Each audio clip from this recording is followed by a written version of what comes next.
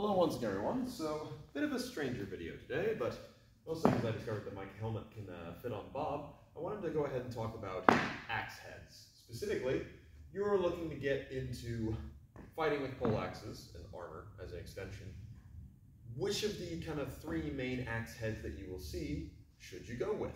Do you have a preference? Should you have a preference? Are there actual differences between these? What do they get you? What do they lose you? Etc. So I just decided I'd slap my helmet on Bob, whack him a couple times for your amusement, and just talk through what I have found in regards to these different heads. Now, firstly, it should be noted that there are, of course, other designs you will see.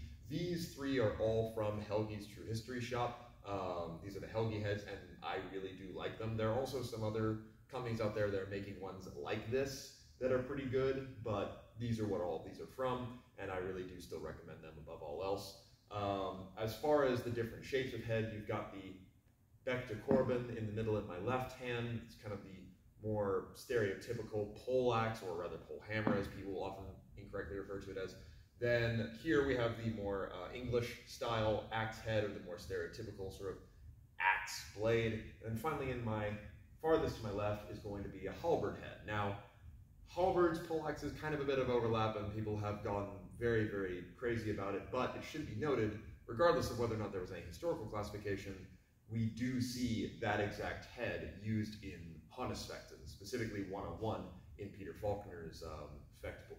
But either way, let's talk a little bit about what these get you and go from there. We'll go ahead and go sort of, we'll go sort of typology that I got exposed to them, as that's the way my brain wants to operate right now. So, firstly, the kind of stereotypical English style axe head, or, you know, you will also see this just kind of all over. It's the default axe head, as it were. What are its main features? Well, firstly, it does actually have a rondel attached to it if you get the one from Helgi's, which is quite nice, so you can fight up close with a little extra hand protection. But you've got nice stiff dog, you've got a point here, of course your hook, you have your axe blade, you have your maul, and that's really kind of the main features with it. Now, the biggest thing about using an axe blade in place of the maul is you will see people fight with both ways. Sometimes for one-on-one you'll see people switch around, and the reason you want to do that is because when it comes to fighting in harness, of course, we know that the axe can kill helmets, absolutely. But the other issue with that is, of course, the helmet is still doing its job. And if I'm hitting not well with the axe blade, or not in the correct place, sure, I'm hitting him, but he is not the worse for wear. So there is a certain threshold for what is a good hit versus what is just hard contact with an axe. So to get around this, most people just prefer to use the maul end. But let's talk about that in a little bit more detail. Now, depending upon how you like to cut, if you are a thumb to tip or thumb to thumb fighter, this maul will be relatively straightforward. It's all about getting that nice dense pressure down there. No matter which strike you're choosing to do, lining yourself up behind it, getting that good hit on there, and just kind of knocking the oil off as it goes, so it makes it look like it's getting scratched up. But either way, kind of the main feature of this is going to be just dense striking surface. Even at closer ranges, it's nice and compact, very hard to not kind of get a good shot. I mean, even if I just hit with like the corner, that's still pretty dense, which can be quite nice. And it also is relatively small. Compared to at least the beak that we'll get to later, it's not protruding all that far, which means this end doesn't tend to get hooked, even if you do have it presented forward. It's really this guy that's going to get hooked more. Now, the big downside of using the axe blade, like I said, is that I really have a sweet spot. It's right in that center of the axe there. If I hit here, it's not going to be very good. Here, it's not going to be very good. Of course, any further than that, or more here, it's not going to do much. It's right there where I can hold it on the target. Now, the benefit, of course, of this is that you're going to get much more reliable hooking when you're implementing it. You also get the benefit of that nice kind of trident effect, wherein you have a fork, essentially, that you can bar things away with more reliably, since both ends do scallop forward. This can be actually very, very, very nice if you manage to hook onto a limb or onto a throat like I showed, or things along those lines. The other nice thing about this particular axe head that will get you is it does have a very stiff dog. And this is more about like Helgi's heads as opposed to historical. Historically it wouldn't matter, but this head is pretty stiff and very reliable. So for example, in regards to In regards to thrusting the target, this will go, this will do just fine against male, but also at WMAW for the nightly D, we were working under the pretense that a good solid thrust like what I just did to the visor, regardless of whether or not your visor was closed or open faced or what have you, but like that, not so great. That, not so great. That one, where it sticks solidly, that would count as though it had gone through. So having something more along these lines can actually be quite nice for that, as we'll see when I get the Lucerne hammer. But either way, point being, this is a pretty good axe head overall. It's got all the bells and whistles. The only downside with it is that even though this is an axe blade compared to a maul, you really should not chop into people who are not wearing plate with this. It is still basically a splitting axe. It will crack bone. So what you want to be focusing on is if you're using that axe blade, use it for its purpose. I tend to, when I use this, if I got axe end forward, I'm doing more thumbs to tip because it feels more in line with the blade for me. If I am going to go thumb to thumb, then that's where that maul really comes into its own and does its good work for me. And of course, the dog and the rondel are nice features as well. In the case that I'm up close, of course, that's now keeping me nice and safe as I deliver those thrusts.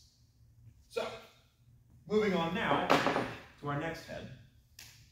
We've got the Bec de Corbin, sometimes also referred to as a Lucerne hammer or other things along those lines. There's a bunch of different names for it. This is more prominently shown in sources like Fiore or Lejeune tends to kind of imply something like this. We don't get a picture with it, but the idea with this head is that it is much more hammer-like, which on the one hand, regardless of which grip I do, means that I've got a very good dense striking surface. But I will say that this concave shape, wherein the points are actually slightly more protruded, historically what that does is that puts, reality what that does is that puts, more force onto those dense points and it crushes in more. But modernly, with this material, it actually makes it suck a little less, which is quite nice, I find. What's nice about that is that, again, relatively small, not going to get hooked on things, but also harder to hook with. But we'll get back to that again in a second. Now, on the other end, you've got the beak. Gotta be honest, the beak is kind of a letdown. I mean, you can get a good solid strike on with it, and certainly there are instances where I might choose to. In particular, if I am using those mechanics, like, okay, I'm going to put some hoss into this hit. Let's hit with something that's not going to kill him. Compared to if I do that with the hammer end, that's a lot of force behind that, and it hits a little bit hard. So this beak can kind of be a little bit forgiving. It can also be quite good for in case, they do have male shoulders. This, unlike the axe blade, is a little bit easier because it's more of a point to get someone to realize they've been struck without having to break their collarbone. The big letdown with this particular hammer is that the dog is floppy, like really floppy. Like it's very hard for it to get purchased and it bends. I'm barely putting any pressure into it right now. Also tends to take sets, so you'll most likely see people with these tend to grind them down. They just go ahead and take off this thrusting tip, grind it down to about here where it doesn't flex, and that works out a lot better. I don't know why they have this head for it, or rather this dog on this head. Maybe it was just a size thing, but I do detest it a bit. So you'll usually see these grind down a little bit. It's not that bad though. But like I said, kind of the downside of using this hammer head is that hooking is now a lot harder. The back you would think would make it easier, and to a certain extent it does, but that back is not terribly long, right? You will see historically longer or shorter backs, of course, but the downside of that is, compared to the axe head we were just looking at, it's a lot more difficult for me to get a reliable hook, and once I've got it, it's pretty much in there, but can sometimes be to my detriment, and it has basically no forward parry capacity. What I mean by that is that trident effect I was talking about. It's not even the size of my thumb on one side, and it slopes back to me on the other, meaning if I have to catch something up here, I have to be pretty on the ball to get that to work. But beyond that, no rondel, unfortunately, just lanyards, so no extra protection there, at least with the Helgi version. I haven't seen a version of this that has a rondel attached to it, but you could always, of course, add a piece yourself.